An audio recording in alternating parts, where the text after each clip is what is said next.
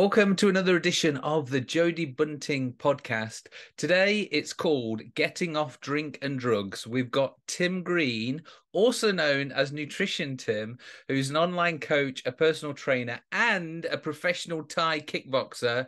He's not to be messed with, guys. Hi, Tim. Hi, how you doing? You all right? I'm great. Thank you very much. So you're near me. I'm in Hatton, you're in Repton, so you're just round the corner. Yeah. And I actually found you on Instagram. Yeah. No, I post quite a lot on there. So yeah, no, it was really cool because I think we've spoken a few times on there as well, haven't we?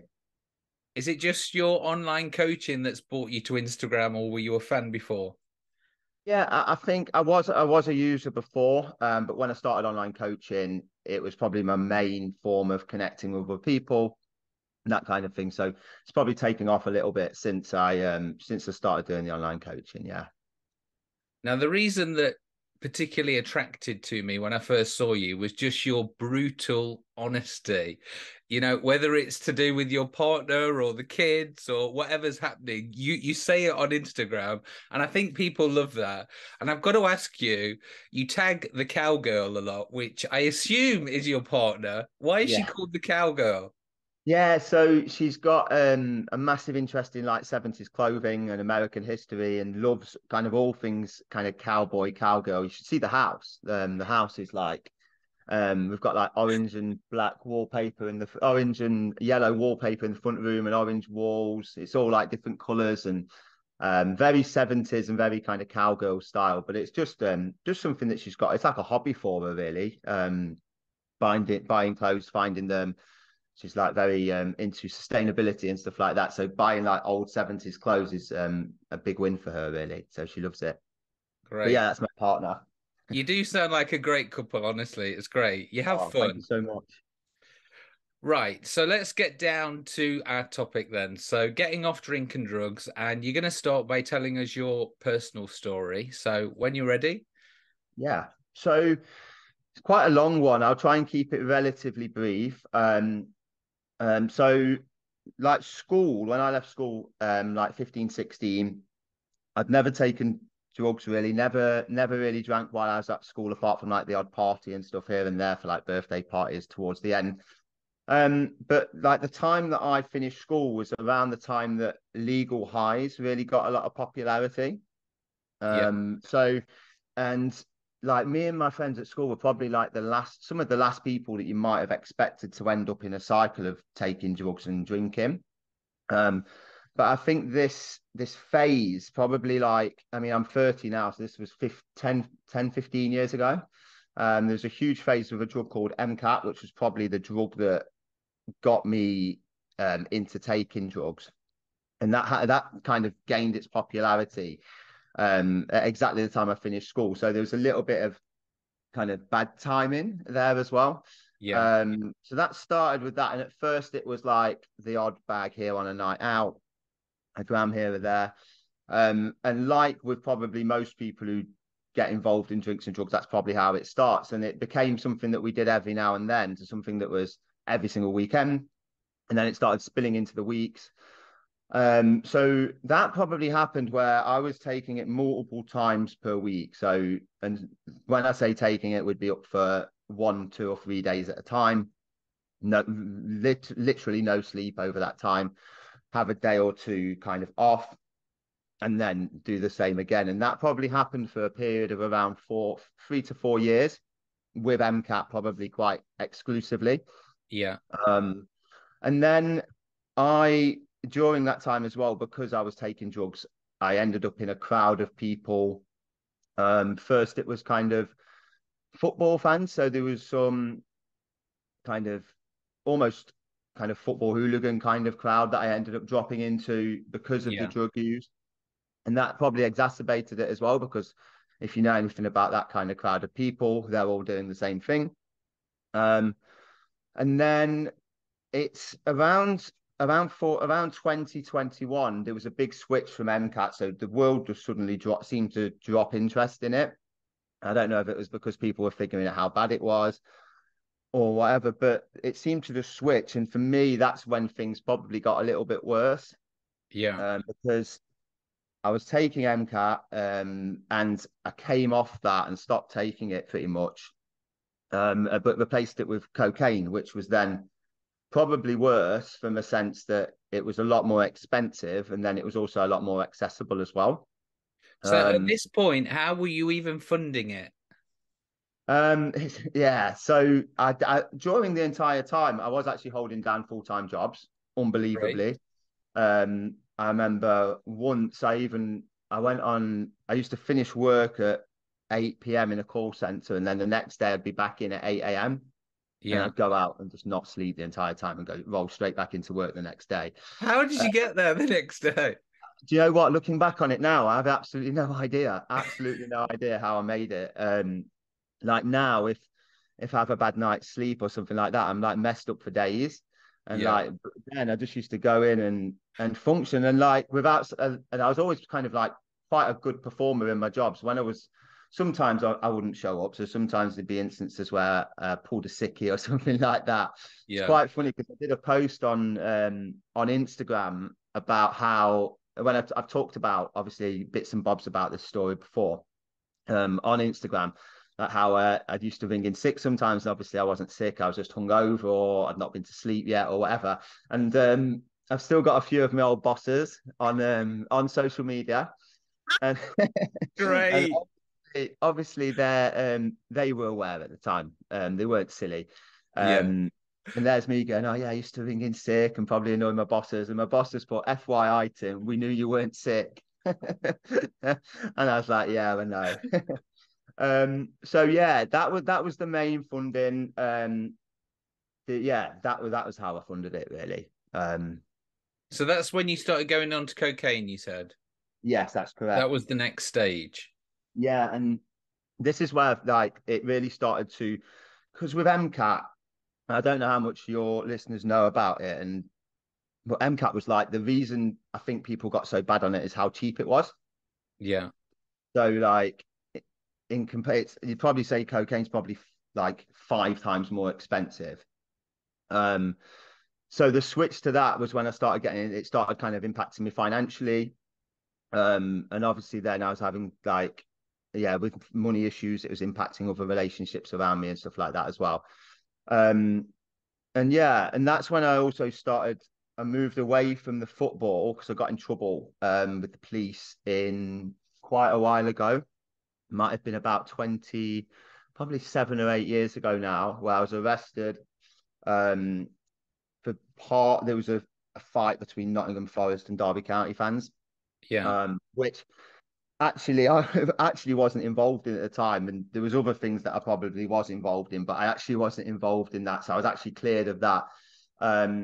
But yeah, I moved away because during the time while that was all going on, I wasn't allowed to attend football matches and things like that. So I moved away from that, and that's when I more got into I mean, some of them I still speak to in that now, but I was more hanging around with more, it was more like gang kind of crowd, that kind of crowd.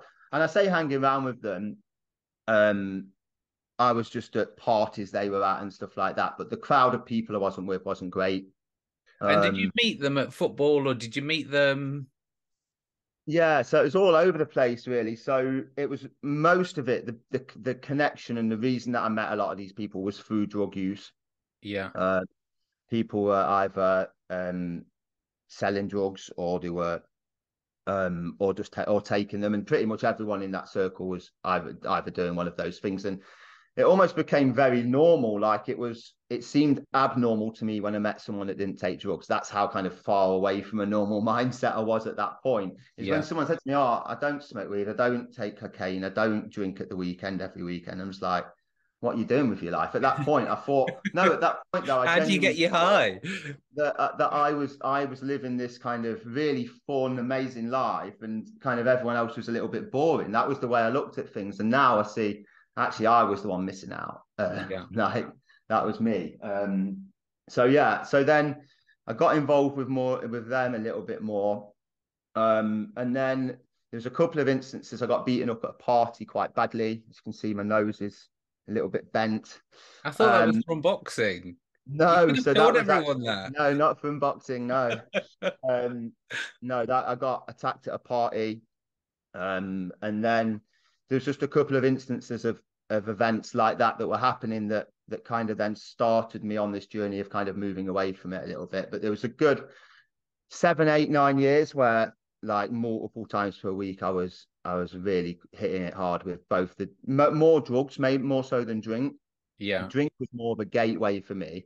Um, and the thing with drink was that was the thing that made it difficult for me to come off it. If I wanted like a social drink, I'd have a drink and I'd be like, oh, I'm a little bit drunk now. Let's go and get The X, Y, or Z. association, yeah. Yeah. And that, yeah. And that almost, that meant that became the issue and I had to come off that as well. For, So what was your turning point then? When did you decide enough was enough? yeah. So I think walking back from a party with blood all over my face and beat back quite badly beaten up was a bit of a turning point. But I'd say for me, it was more of a gradual process. And I've seen this happen with a couple of my friends that have moved away from it as well, Yeah. is where it didn't really happen overnight, but over a period of time of probably around a year, I started getting really paranoid when I was taking cocaine. I started not being able to socialize. So I'm a little bit socially awkward anyway sometimes, but it got to the point where I couldn't even get my words out and like I could barely even communicate or um what's the word articulate like even a sentence Yeah. when I was on it. So the reason that I initially started taking them was because I found it fun. I was lively, I was dancing about, I'd go and chat to people. But towards the end, it got to a point where I was taking it just to feel kind of normal. And then Yeah. when when it was getting to a certain point, there was paranoia. Um, and quite bad paranoia. Like I'd be out in town, I'd think everyone in a bar was going to start a fight with me or attack me and stuff like that, and that kind of thing. And then, sorry, I've just lost my train of thought. So there's the paranoia, and yeah, and the lack of being able to communicate socially. Like I just couldn't get around it, and it got to a point where I just didn't want to talk to people. And this thing that first was like quite fun and social became just like really not fun at all. So there's a couple of times where like I'd stop for 3 months and I'd go on like a bit of a binge for a couple of weeks and then like that. So for about a year, that was probably the case. And then Yeah. all of a sudden I did it once and I was really quite ill. I was being sick for multiple times a day for days afterwards. And I just felt dreadful. I thought like, I can't do this anymore. And that was kind of the turning point for me. So realistically, it was finding out that friends weren't some of them weren't really my friends because I got beaten up. Yeah. Um, it was also the lack of fun with it anymore, not being able to communicate, and obviously then the paranoia as well, and all of that together, it just became kind of less and less worth it. So So what do you that was think about this idea that you have to hit rock bottom? Because I know within AA they say, you've got to hit this point. Then I heard Recovering Alcoholic on the radio the other day, and they said no, because so many people, when they're about to hit rock bottom, they actually end up killing themselves and stuff.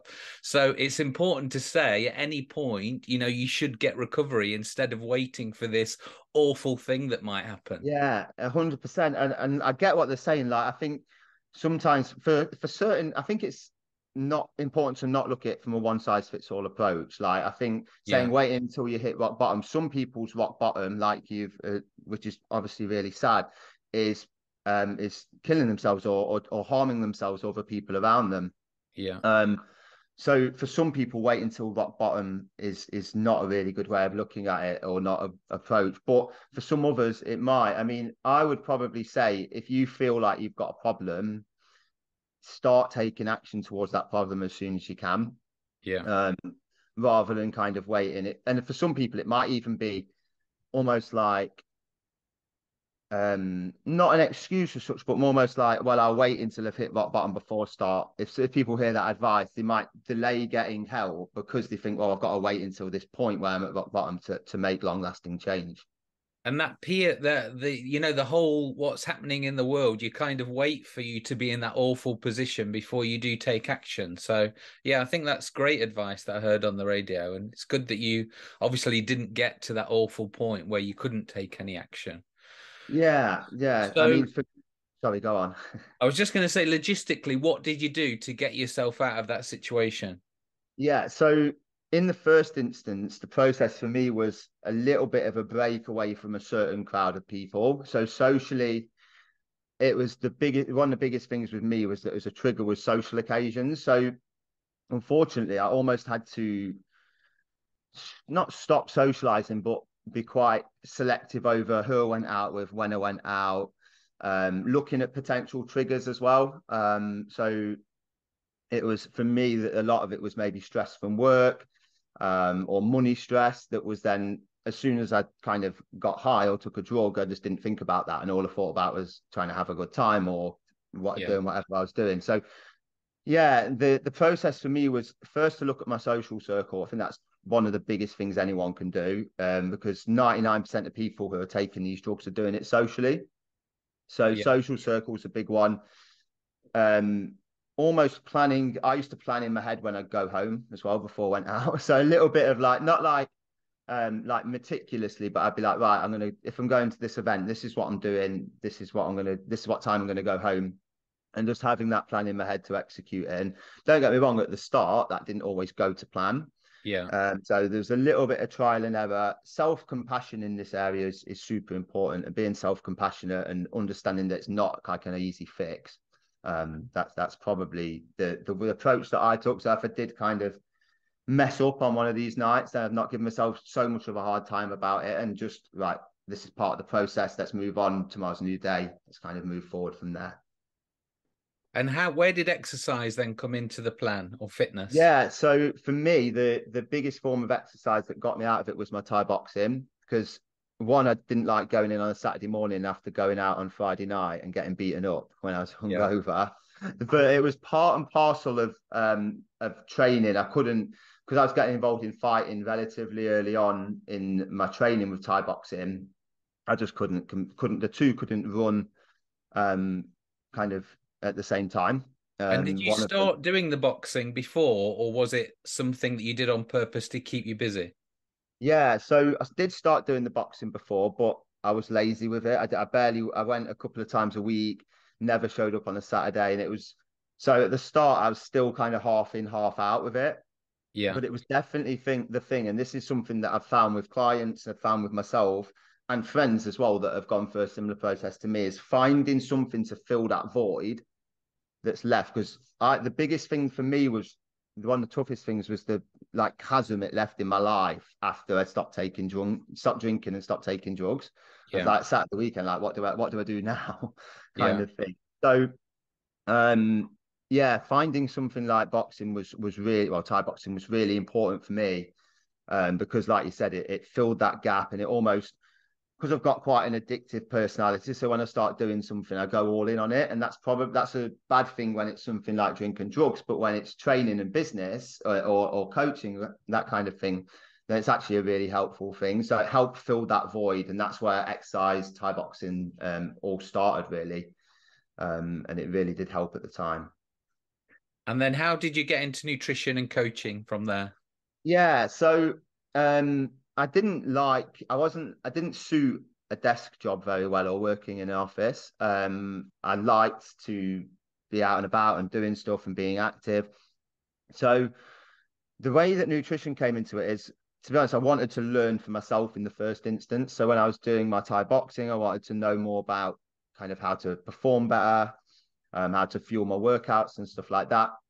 So initially it was an interest, which soon became a bit of an obsession. And then I took the plunge really. I decided that I was going to do my personal training course. I did that before I did nutrition.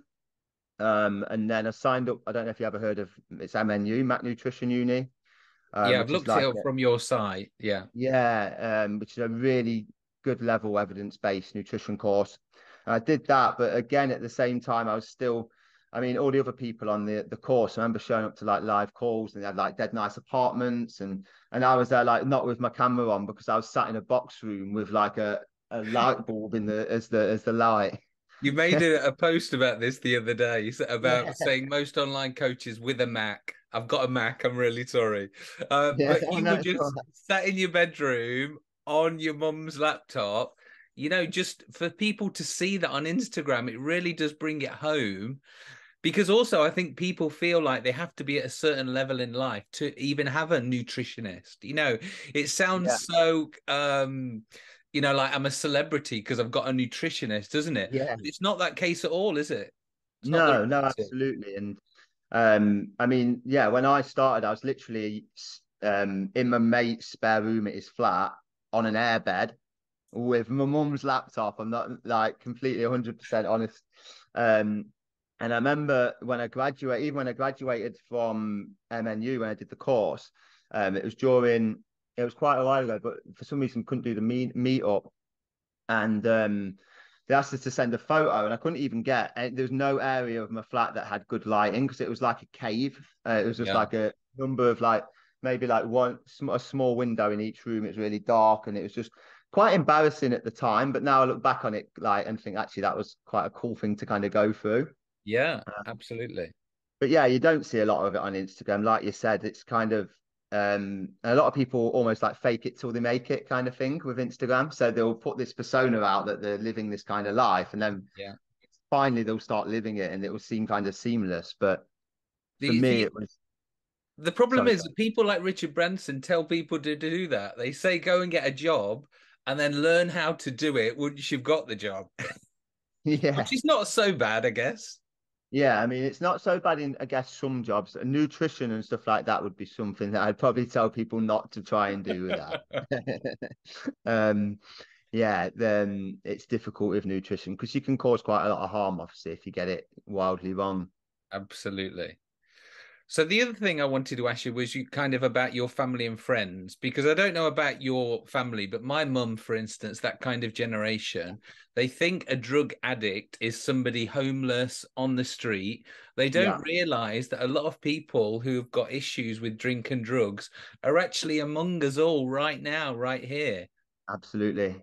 Yeah, it's crazy. I mean, my mum came from quite a Christian family, and her mum was very, very religious. My mum less so, but still a little bit. My dad's side of the family are all kind of relatively middle class as well. So like if you'd looked at me walking down the street, I was always dressed smartly, relatively well presented. Maybe not like after a night out or anything like that, but Yeah. like in the normal day to day, I was dressed smart because I was going to work, presented myself well at work. So you wouldn't have expected maybe someone like myself to have been doing that in the background. And it is like you said, people don't realize um how how common it is and how like socially accepted it is within like I said, when I was in the midst of it all, I thought it was weird for people not to do it. And even now, like I know a good percentage of people like in their 20s and 30s are still doing these things quite actively. And I think there is a big discrepancy between where people what people think of a drug addict, like you said, as maybe someone who's homeless or Yeah. someone taking because obviously there's a difference generally between people taking stuff like heroin and things like that and then maybe like cocaine and that kind of thing, whereas I think people's idea of a drug addict, like you said, is someone on that side, but there is also people really struggling in this type of person that you wouldn't even expect to be taking drugs. Because it is expensive. You know, some people they can't even afford drugs. That's the other reality which people don't Yeah, realize. yeah, absolutely. And it's one of those as well because people get themselves into quite I mean I was got myself into debt with some quite not very nice people at the time, and there's also that stress amongst things as well.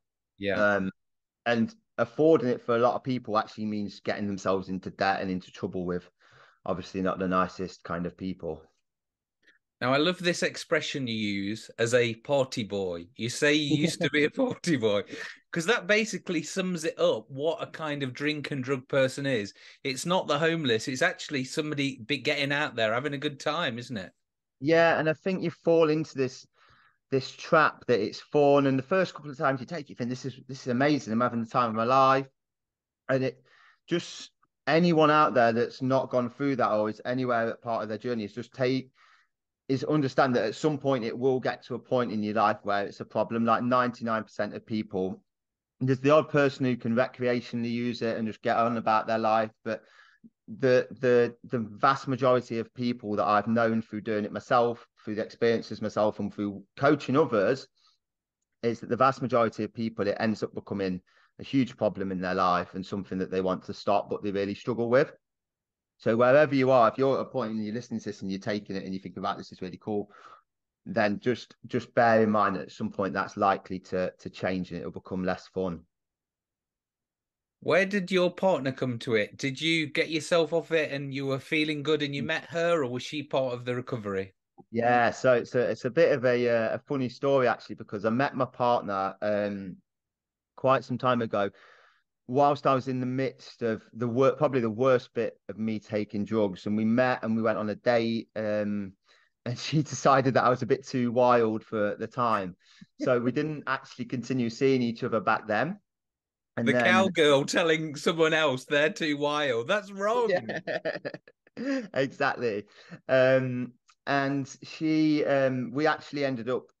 So once I'd kind of sorted myself out and I started online coaching, we ended up chatting on Instagram and then we went from there. So it's like we liked each other back then, but I would probably admit and agree with her that I was a bit too wild at the time. Couldn't pin me down. That was the problem. I was all over the place. And yeah, it was after the fact. So me and my partner have been together 2 years now. So she definitely keeps me on the straight and narrow though. So we're both quite good like that. We're both very active at the weekends and we plan things in. We don't massively go out and drink and stuff like that. So I think you've done your partying. yeah, it's done. It's over. Yeah, Right. 100%. So let's talk about helping other people then. So if, for instance, a client comes to you brand new, you've never met them before, what's the basics that you give them to for getting off drinking drugs? Yeah, so the first thing that we look at is triggers. That's the biggest one. So whether they're triggered by stress, whether it's socially. So the first step that we go through is identifying them triggers and putting some processes in place to deal with those. So whether it's stress, we'd maybe look at the source of stress and stress management techniques. Um, if it was like social circles, we'd identify that and put in a plan to maybe reduce those or to we do something where we even like help them contact friends to arrange something outside of maybe going to the pub. So doing something that's more of like a activity as mates. So finding them fun things to do so they're not sat bored on a Saturday afternoon and decide to end up in the pub is maybe going, right, you could do this with your mates instead, and finding them different activities so they can still socialize. The biggest fear that I think people have is when they stop drinking and taking drugs, is that the mates will think that they're boring. Yeah. So we help with that in the sense that we help them find other activities and stuff like that to do. And do you think this is where AA is so successful because it does kind of give them that community? 100%. I think the community side, and this is something that we do inside of the coaching as well, but the community side of something like AA, it's almost like accountability, it's the support, it's people going through similar things to you. So we do have like a Facebook group. We talk. I hold on my account. I speak to my clients daily and stuff like that. So if any of them have had any issues with that kind of thing, is there is someone always there, even if it's just me sending them a message saying, kind of, "Hi, how's your day going? Is anything you need help with? How are you feeling today?"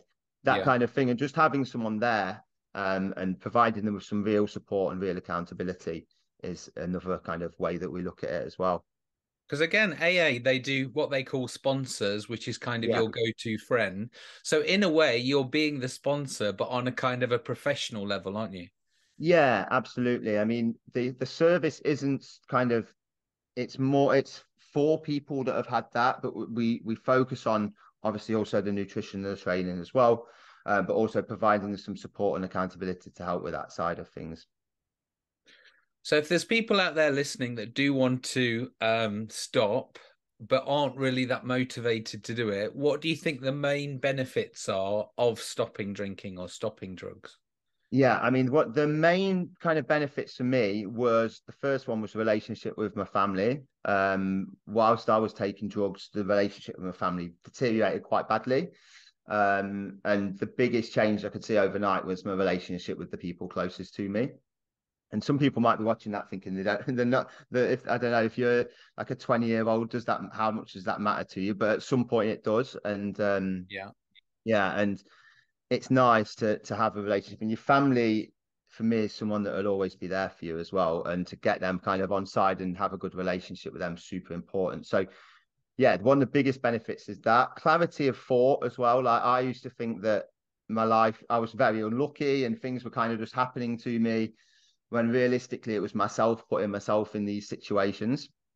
And it was all caused by my own decisions. Whereas I was always blaming other people or blaming kind of bosses at work for being harsh on me and stuff like that. Whereas in reality, it was all my own actions. So understanding that and being able to take like personal responsibility for it was a massive benefit of coming off. Because when you're in that situation, for me, my thought was just constantly clouded.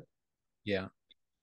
And then finally, just like energy levels and like enjoyment for life. Like I was like a zombie so in between days like of partying and stuff like that, if you see me walking down the street, I was half asleep. If I was catching the bus to work, I was getting some sleep on the bus, all these kind of things. And now like, yeah, just appreciating waking up every day and not being hungover, not feeling like I'm on a come down or not just feeling generally unwell. That's something that's massively underappreciated when you're in that kind of situation of taking drugs. And now I'm out of it, I can't imagine not waking up and feeling good. That's probably one of the final benefit there. Right. So again, thinking about that new client that's coming to you or somebody who does want to get into fitness, what Yeah. advice would you say just to, for beginners trying to get into fitness instead as a new hobby? Yeah, so completely as a new hobby, the first one would be to be patient. Like, I think most people, from you see things on social media, you see things online all the time where people are getting really, really quick results. It's just to be patient and not try to change too much at one go. Like when I first started coaching, I was kind of in the habit of giving people a ton of information at the start and loads of different things to change. And suddenly I realized that was quite overwhelming for people. So I Yeah. think having patience and focusing on a few kind of different habits to change would be, rather than trying to do everything all at once, would be one of the main things I'd say to people. Secondly, is probably get some, if you are completely new to fitness, probably get some support. And it doesn't necessarily have to be like a coach like myself, but even if it's just asking someone in the gym for a little bit of help, or maybe even getting yourself a coach, but doing that even just for a period of kind of 3 to 6 months is going to give you the tools to kind of self-manage it for the rest of your life. And it will Yeah. almost fast track you a little bit as well in terms of your learning.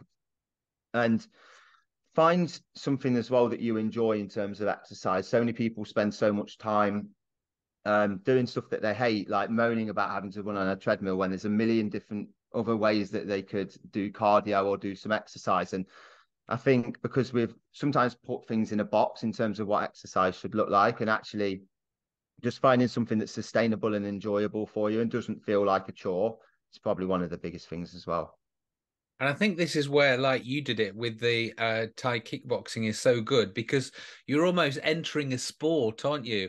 And you actually Yeah. want to eat well and go to the gym for your sport, for your Yeah. profession. Yeah, absolutely. And Thai boxing was massive for me with that because one, there was always, well, if I do go out and drink, then I might get my head kicked in during this fight. So there's A bit of also that side. protection, yeah. But no, it's all, but also like, yeah, the level of training that you need to. And I think a sport's a really great way to kind of, because you've got a lot of, when you stop with drinking drugs and that kind of thing and going out, you, like I said before, you've got a big void to fill in your life. And something like a sport, if you want to get to a good level in a sport, you need to dedicate yourself. And is someone who's just coming out of that, I think, is in a unique position to be able to do that, really, because they've got a lot of spare time that they need to fill, and they've got a lot of kind of, maybe their mind's running, they've got a lot of free time at the weekends and stuff like that. So to throw themselves into something like that, I think is absolutely massive. Yeah. I mean, I've got one of my best friends actually who used to do, who was around at the same time doing drugs that I was. He's also got into actual boxing, but he was a couple of years younger than me. So he's done pretty much exactly the same thing that I've done, but with boxing. And he's competing at Great. boxing at a really good level now as well. So And something like a sport. it's really weird how many boxers actually come from this drink and drugs background, and it just Yeah. turns them around, doesn't it? It's amazing. Yeah, I almost feel a little bit cliche talking about it sometimes because pretty much Yeah. every boxer you've ever heard talks about their troubled youth and all of these things. And but it does attract that type of person because I think with a lot of combat sports, you kind of have to have a little bit of that side, I don't know, a little bit of a screw loose really to get into it competing at a high level. You need to Yeah. it attracts a certain type of person. And I Which think for in the ring is perfect. yeah, absolutely. But you need someone as well that gets obsessed with something because if you're not obsessed with kind of combat sports at that level, Yeah. you're going to come up against someone that is, and you're going to end up having a really having a bad day. But yeah, it's needed to do it at that level, and someone who's just come out of something that's so intense, like a drug addiction or a drink addiction, it's a good avenue to channel all that kind of extra kind of energy they might have. Right. Now let's talk about my favorite subject, food. Okay, Yeah, nutrition. So again, thinking back to that first person, that beginner, what is the basics do you think for nutrition and food? yeah. So I think with nutrition and food, I think again, it's the basics for me is getting rid of this all or nothing kind of mentality that so many have around food. It's either they're eating really, really well, and it's like this very kind of um typical kind of diet food where people are having like chicken, broccoli, rice, that kind of thing, and they think, right, well, I'm doing amazing, and they manage it for a week or two, and then they'll spend a week or two eating McDonald's or that kind Yeah. of thing. So it's the first thing that I think is one of the most important things is to try and get away from that all or nothing thinking. And something that we do, even when people have got like specific trigger foods, so if they have normally they'd eat a chocolate bar and that would send them way off track for days or something along those lines, is we actually help them overcome that fear food and include stuff like that in their diet most days so that it doesn't become that all or nothing trigger for them that has in the past. And that's if we can overcome that, that's a lot of the issues that most of the people I work with face is this all or nothing mentality around food. And with regards to actual protein and stuff like that, a lot of men in the gym industry, the nutrition industry, it's Yeah. all about protein. What are your Yeah. thoughts on protein? I mean, I think there's probably yeah, not an overemphasis on protein because it's important, but I think the amount of protein that some people are told that they need, I think it's very specific to a person's goals. So Yeah. protein helps with stuff like appetite, muscle retention when you're trying to lose body fat and stuff like that, and it also has a big role in immune function as well. So it's really quite important for someone who wants to try and lose weight or affect their body composition in a positive way. However, I think what the problem is most of the time is when you got like a bodybuilding coach prescribing the same amount of protein that like a bodybuilder might need, and when you've just got someone who just wants to maybe lose a little bit of weight, who hasn't got like a very extreme goal. So it's maybe the amounts that are thrown about that are a little bit kind of off sometimes. But Yeah. actually, I think protein's really, really important for good nutrition, and it helps definitely has its biggest impact on appetite, which we know can be really difficult when you're trying to maybe lose weight or something like that.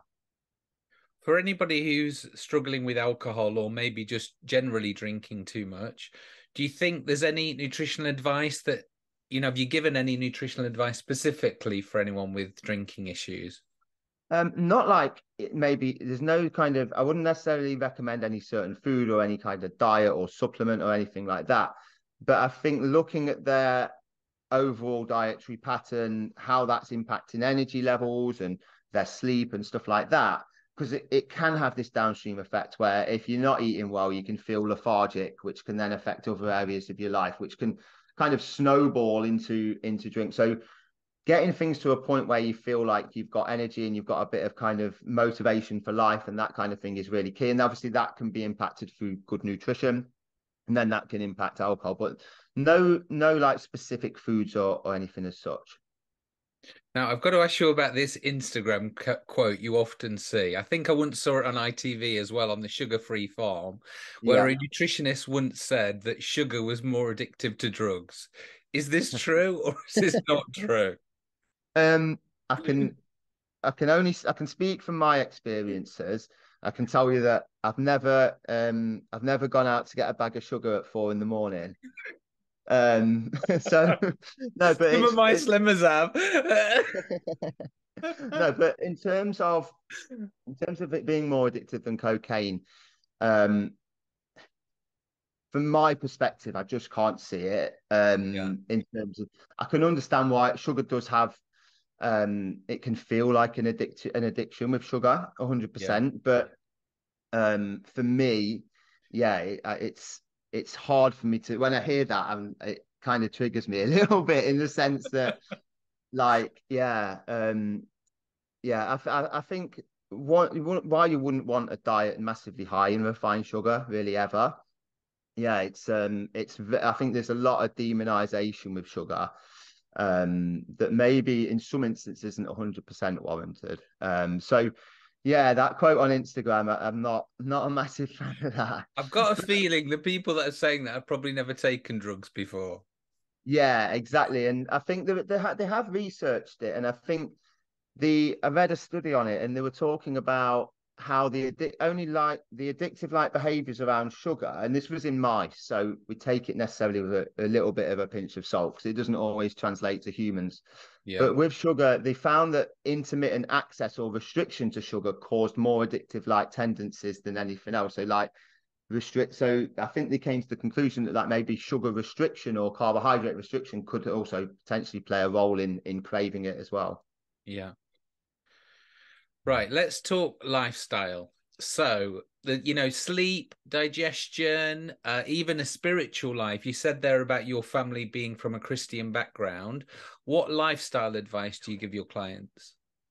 Yeah, so it's a tough one because it's obviously very individual and to their needs, but we focus sleep is probably the biggest lifestyle thing that we focus on. I think sleep, like it's if you're trying to change your body composition, whether it's trying to lose weight or whether you're trying to perform better, sleep is going to be the biggest impact on all of those. You can have your diet in the right place, you can exercise well, but you probably know this that if your sleep's not in the right place, then you're going to struggle to kind of see progress. You're like trying to put out multiple fires when you're not sleeping properly, and you just end up in a bit of a mess. So, sleep's the massive one, and we focus on sleep duration as well as sleep quality. So focus on that quite specifically. So things like eye masks, we look at the temperature of the room, blackout curtains, that kind of thing. Setting kind of sleep and awake time so they're in a proper routine. The sun before screen thing as well. I don't know if you've come across that, where the advice is to get some sun in the morning before you look at your mobile phone screen, and that can Yeah, have this massive downstream, well, massive effect through you could like a circadian rhythm, which is like basically your body's clock, and it helps you if you can get some sun in the morning before you kind of look at your phone or early on in the day. It kind of sets your body clock up that you've woken up, and then you'll fall into a little bit better of a cycle with it. So that would be the first thing we look at is sleep, because we can do stress management, we can do all these other things, but if you sleep deprived, it's really like an uphill battle, really. yeah, So sleep's a massive one. Lifestyle would also look at stress management. So if people are chronically stressed, again, that can have a really massive impact on our health and our ability, our what's the word? Our possibility of like getting disease risk and stuff like that. yeah, So I can 100% help with that. So stress management's a massive one, and that can be like sometimes we look at outside of like the traditional methods for stress management as well, because some of my clients, when if I ask them to maybe meditate, they'd maybe look at me a little bit funny. yeah. So we find other ways to manage stress as well as just like your traditional ones. So for some people, getting out and having a walk or going to a boxing class or doing some form of exercise can be their way to kind of de-stress, alongside maybe other more traditional things like meditation and breathing and that kind of thing. Have you ever been to the Etwall Torah Centre, the meditation centre? Yeah, fully enough, I have, but not recently. We used to when I was like maybe like 15, 16. We used to go cycling up there, Yeah. and with the family and my mum and stuff like that. And we used to go in there. So we've been up there a couple of times. I've never been in and actually meditated there. Have you been there? Yes, the good thing they do a free meditation at lunchtime, which is just 20 Nice. minutes, and it's a non-religious meditation. Yeah, So, and all it is basically is a breathing class. So you sit yeah, there, you follow her instructions, and that's basically it for 20 minutes. But you are right. When I suggest to my clients about meditation, they're just completely freaked out, and they imagine people sat on pillows cross-legged, like humming. yeah, exactly that. And I think um, because my kind of the person that I generally work with, I mean, don't get me wrong, I work with quite a varied kind of people generally, but the person that I attract the most tends to be people quite similar to myself. So Yeah. people that have maybe come away from drinking drugs, have maybe been a bit of a bad lad in their younger years, that kind of thing. So again, they're even more kind of um shocked when it comes to meditation being mentioned, or kind of Yeah. overwhelmed a little bit, because they're like, this is really outside of kind of their comfort zone. So we look at that. I try and encourage them to maybe start with like a minute or two, once or Yeah. twice a week or something like that, if they want to. But generally, we look at other areas. So we look at the input. We look at stress as like two different ones. Input of stress. So what's causing them to be stressed? Is it their job? Is it their family? Is there anything that I can help them with or suggest that they maybe do from that side of things? And then also, because if there's loads of stress coming in, even if we're doing all the meditating and all of the other kind of breathing techniques, if there's lots of stress coming in, we're going to struggle. So it's also looking at minimizing stress coming in, as well as managing that stress that comes as well. Because me and you are quite lucky because we live in kind of a semi-rural location where actually just going a walk around the village for us sometimes can be a bit of a meditation. You know, you've got the blue skies, you've got the green grass. So Yeah. I think it is really hard for people to just turn off. That's what I find. I don't know whether you know, with city clients. Yeah, well, I can speak really a bit from because I did live in the city when I lived in Derby when I was going through kind of my worst phase. So I think there is a massive difference when you're in somewhere like Repton, like here, like now. I can go out and I've got fields pretty much like a 2 minute walk, so it's nice. I Yeah. can get that headspace. Whereas before, if I walked out my front door, all I'd see is kind of it wasn't the best area that I lived in. It's like Normanton area in Derby. So when I went outside there, it was people that were in a similar spot to me a lot of the time, or a similar situation to myself. So there was no real getting away from it. Whereas, like, there is a lot more, like you said, like it is a bit of meditation, just going out for a walk. And some people find that even in the city, like I've got clients that like if they can get out for an evening walk or one in the morning before work, it really sets them up for a really good day. Yeah. So it can help, regardless of where you live, but definitely helps having a bit of nature on your doorstep. I asked my Facebook group of my clients, I told them that I was speaking with you today. And I said, have you got any questions for Tim? As you know, people are so reluctant to talk about drink and drugs. But I Yeah. did get one private message that said he stops drinking for 15 days. And then once he gets to that point, and it's happened several times, he just completely goes back on it. So, what is there something about this 15-day cycle? Not generally, but it might be something specific to this person that's asked you the question. Now, one thing that I've found quite useful when people are looking at like almost like a bit of a streak where they've not drank for, something that I've found quite helpful is not necessarily trying to, so looking at, instead of going, right, I'm going to completely stop and I'm never going to drink again or whatever, and I manage 15 days. Instead of just thinking, right, I managed 15 days last time. So this time I'm going to manage 16, or literally just trying to beat it last time. So instead of Yeah. trying to kind of go, oh, I'm going to cut everything out. And like you said, and he's only managing a couple of days or 15 days, is kind of going, right, kind of like a habit streak and saying, right, I did it for 15 days. Let's next time try and do it for 16 or 17. As long if they keep doing that, not only do they improve the length of time they've not drank for, but also if they only did that over a course of a year, it probably massively reduce the amount of times that they drank over the course of that year, because they're not drinking, they're kind of starting again each time that they drink. Yeah. So, so yeah, I'd say don't put too much pressure on like trying to completely stop, but just maybe go, right, yeah, try and kind of beat what you did the time before. That would probably be one of the biggest things. In terms of it, what I would look at as well is potentially, again, like triggers. So what triggers are kind of happening after 15 days? What's the reason that then you're going back to drink? Is it because you've got loads of social stuff on? Is it because something's happened at work or with a relationship or something like that? So identify some triggers, but also kind of take a, I know that it's not always, it's difficult to take it as a light-hearted thing because it's quite personal when it's stuff with drink and drugs, but Yeah. kind of see it more as an opportunity to beat your score from before, beat the amount of days you lasted them before, and not and be self-compassionate when you do drink, and don't be like, oh, I've ruined everything, I need to now kind of leave it for a bit and I'll try again in a few months or whatever. And just going back to that subject as well as not talking about it, do you think you kind of have to open up to your family and friends that you've got a problem, or do you think it is something you can work on privately? So yeah, that's a tough question.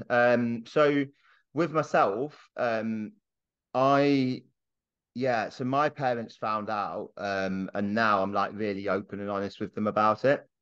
Yeah. I think for most people, you probably need to be honest with the people around you.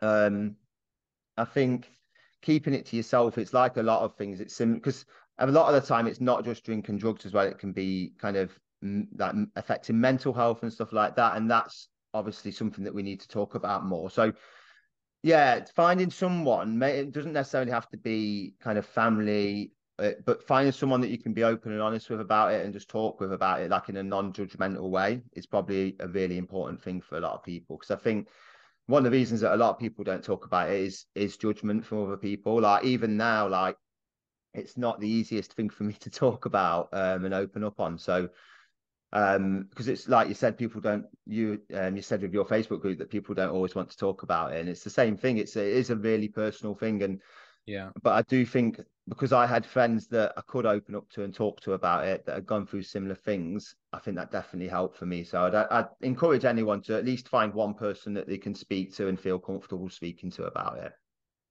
Great. Right, so we're nearly done. So just to conclude the whole podcast, and again, all the advice for people, what would you say is your top 3 tips for coming off drink and drugs? So top three, social circles. Look at your social circles. Two, find someone that can support you and hold you accountable to some extent. And finally, find something to channel your energy or your kind of obsessive almost tendencies that people can have around drinking drugs, and channel that into something, whether it's a sport, whether it's a hobby, whether it's learning a new skill. Something like that can be massively powerful. And you'd be amazed that, because if you are the type of person that I am, if you really put all your energy and devote yourself to something, you can really kind of pick it up very quickly and get really quite good at things. So yeah, I'd definitely channel that energy into something positive as well. Great. Now I'm asking all my podcast guests, because it's the start of the year, what are your Yeah. personal goals for this year, Tim? Yeah. So there's a couple. First one is to get back in the ring. I suffered a knee injury at the end of last year. And so I wasn't able to fight at the end of last year, and I'm still recovering a little bit from that. So the first one is to get back in the ring, 100%. Um, Second one is to eat more vegetables. Even though I'm a nutritionist, I think I probably need to eat more vegetables. So that's a massive one for me. Is to over the Christmas period, it was obviously everyone's diet goes down the drain a Yeah. little bit. So definitely get more vegetables and more plants into my diet. And then finally, just to keep growing my business in a positive way and just help as many people as possible with that. So they're probably my top three, is to just improve the amount of vegetables that I'm eating, get back in the ring, and continue growing continue growing my business. I'm currently doing Veganuary, Tim. It's a great way to eat more veg because you've just Yeah, got no other options. that's one way of doing it. 100%, 100%. How are you getting on with it? How are you finding it? I'm starting a new love for bang bang cauliflower. I don't know whether you've ever Okay. had that before. Yeah, is it like a spicy sauce that they put on it or something along that? I know that I've heard of like bang bang chicken or something like that, so I'm guessing it's something along them Yeah, lines. I've just tried to make it healthier by just basically dousing it in olive oil and putting some chili flakes on it. But it's Uh, actually quite nice compared to tofu and all those weird things. yeah, tofu is something I've not been able to get on with. I've eaten plant-based for a period of time in the past where I've had like plant-based meals and stuff, and it's generally pretty nice. I do struggle with like you said, the tofu and some of the other stuff, but generally, I think it's a pretty good way to eat. I think most people improve their diet a bit by going vegan because most people just end up, like you said, eating more Yeah, vegetables because you've got nothing else. So yeah, hope that goes well for you. Anyway, I hope that's thank hope, you. I'm nearly there. I'm getting there, halfway through. So, where can people find you online? What's the best place to find you, Tim, if people want yeah. help? So best place to find me is Instagram, 100%. I do use Facebook and TikTok. I'm kind of trying to get to the grips of, but it doesn't really don't It's a really make too much minefield. sense to me at the minute. I think I just go on there and just if I've made a video for Instagram, I'll generally just share it on TikTok, and that's about as far as it goes. But Instagram's the main one. So at Nutrition Tim on Instagram or Tim Green on Facebook is the main place you can find me online. And yeah, I'd love you to come drop us a follow and just see some of the stuff that I'm putting out. And as a coach, what do you do courses? Do you just do weekly coaching? Is it meet me for a few hours and I'll solve all your problems? What is your solution? Yeah, so I've got a one-to-one coaching service, which is it's run. If people are local, then I offer the option where I can meet them in a coffee shop or something like that for a consultation. But generally, we start off with like a consultation. We discuss their problems, find out what they're struggling with, and on that call, we'll between us put like a bit of a plan in place to deal with it. And then yeah, so we give them the plan, hold them accountable daily. So I message them, speak to them on a daily basis over WhatsApp, and then we do like a formal check in every week, and then we get back together on Zoom or meet up every 4 weeks. So it's all online, most of it, but we do if someone is local, I offer the opportunity to go and have a coffee with them or something like that. Great. That sounds really continue with your work. Honestly, thank you so Yeah, much for sharing your not only with me now, but just yeah. keep on doing what you're doing on Instagram Thank because you, honestly, it's amazing. thank And you. I don't know Yeah. how the algorithms actually work on Instagram, but I found you, and I hope lots of other people will as well. Yeah, no, I try not to worry too much about the algorithm. People moan about it, but again, it's one of them things completely outside of my control. So I think the best way to beat it's just to be consistent with putting information out there, and eventually, I think you'll get where you want to.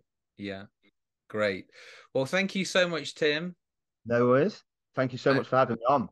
and good luck with eating your veg. Yeah, no, it's going well so far. Actually, to be fair, it was Great, never too bad, but yeah, we just a little bit more focus on it. That's all. wonderful. Right. Perfect. Thank you, Tim. Bye for No now. worries. Thanks for your time.